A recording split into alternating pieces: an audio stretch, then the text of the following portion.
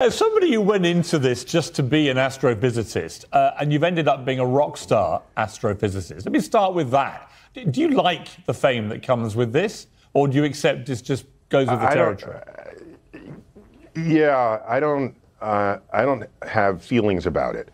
I really, what I want to do is go back to the lab once I know others are on this landscape of sort of public discourse of science. And I'll back up, sneak into the lab, and then you won't even know I'm missing, and I can do science again. The way this all occurred was, no, there I was. People would, the news, folks like you or others, would need a soundbite because some cosmic phenomenon or event would take place. And so you go to your local planetarium or whoever who has some expertise. So I was called early on. And they said, oh, tell us about this new planet or Pluto.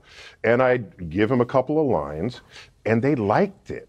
And then they came back for more. But I remember distinctly the first exoplanet, 1995.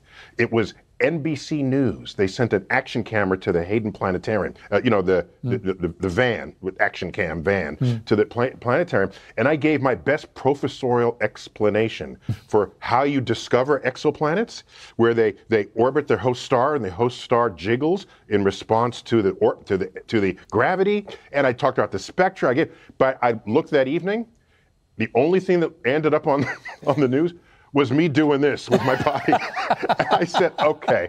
He didn't come for the lecture. They came for a soundbite. And so I went home and I practiced sound bites. Because if that's what you want, why don't I give that to you? And so I just took random words from the universe: black hole, quasar, Saturn, Pluto, stars. And I came up with 2 or 3 sentences that would be informative, make you smile, you want to enjoy the learning, and then make you want to come back for more. And then when I started doing that, then floodgates opened,